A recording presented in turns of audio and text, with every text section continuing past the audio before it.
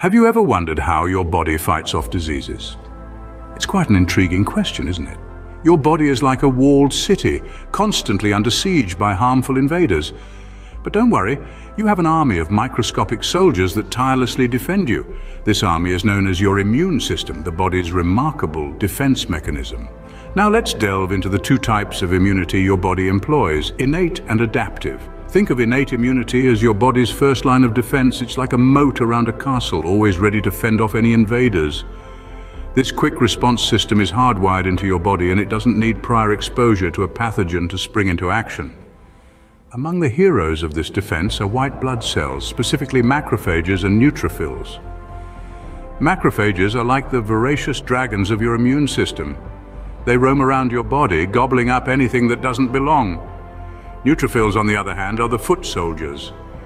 They're the most abundant white blood cells, and they're always ready to engage in a fierce battle against invading pathogens.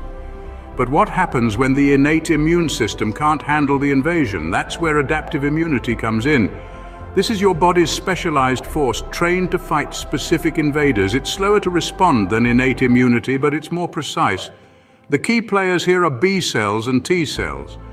B cells are like your body's spies. They recognize the invaders and produce antibodies to mark them for destruction. T cells, however, are the assassins. Some of them directly destroy infected cells, while others help coordinate the immune response. These cells, your body's soldiers, are constantly on guard, tirelessly working to keep you safe from diseases. They learn, adapt, and remember past invaders, making your immune system a dynamic and highly efficient defense mechanism. So the next time you recover from a cold, remember to thank these microscopic soldiers in your body. But how exactly does your immune system swing into action when an invader attacks?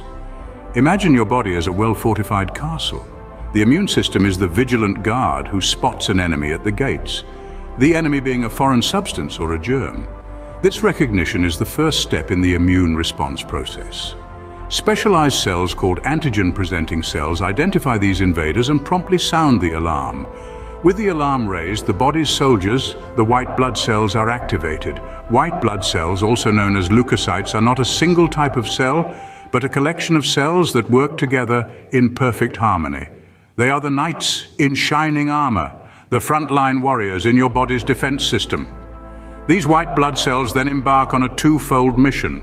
Some cells, aptly named killer cells, charge directly at the enemy. They engulf and destroy the invader, much like a dragon breathing fire on an enemy siege tower. Other white blood cells, the helper cells, have a different but equally crucial role. They produce chemicals known as cytokines that signal more white blood cells to join the fight. It's like a rallying cry to gather reinforcements, but the immune response doesn't stop there. The body also manufactures memory cells. These cells are the keepers of knowledge, the sages who remember the face of the enemy. If the same disease tries to invade again, these memory cells recognize it instantly and trigger a faster, stronger response. It's as if your body has its own history book, recording past invasions to ensure future victories.